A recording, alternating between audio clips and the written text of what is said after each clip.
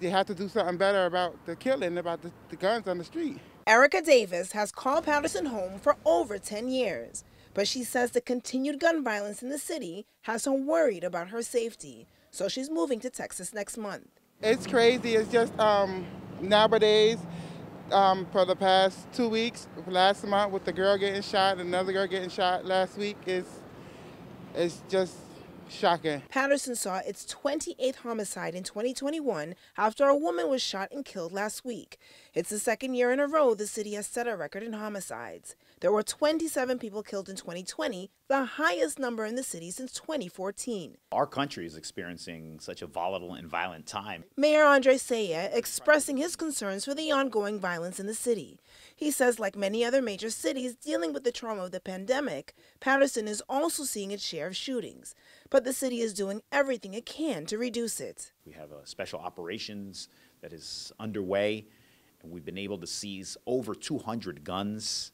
Now, next week, we will be hiring 25 new police officers. I'll be swearing them in, and we're also going to announce next week that we have a new academy class that'll be starting in January, and that's 31 police officers. Using data, using evidence-based policing, using the ceasefire model, and using the street crime unit with all of our units of narcotics and the rest combined, when I have those boots on the ground, 40% reduction, we will be in the area of 439 police officers, which is going to be the highest in a decade since the layoffs. Paterson isn't the only city in New Jersey facing challenges when it comes to gun violence. There have been 54 murders in Newark this year. That's one more than the city saw in all of 2020, most of them the result of fatal shootings.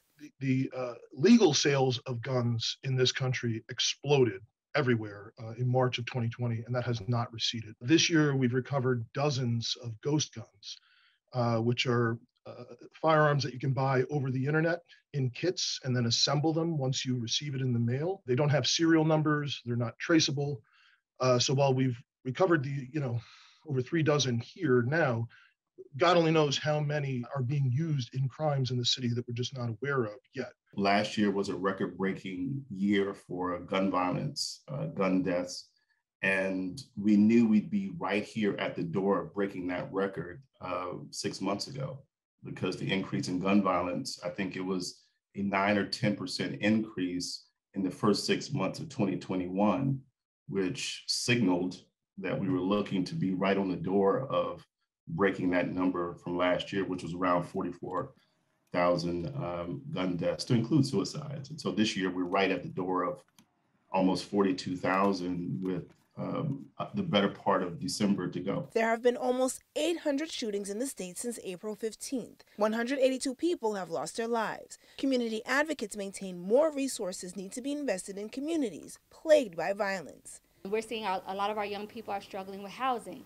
They're struggling with IDs. They're struggling with jobs. They're struggling with educational resources. There's so much hurt from the pandemic too, right? If you train residents, as public safety professionals in conflict resolution, mediation, and de-escalation strategies through a trauma-informed lens, through the public health model, meaning that you equip those who are closest in proximity, to the violence with the skills, the tools, and the resources to do the intervention, the prevention, and the treatment, you're going to have an impact. The Office of the Attorney General agrees. A spokesperson issuing a statement saying, in part, we cannot end gun violence unless we invest in the people working on the ground to make their communities safer.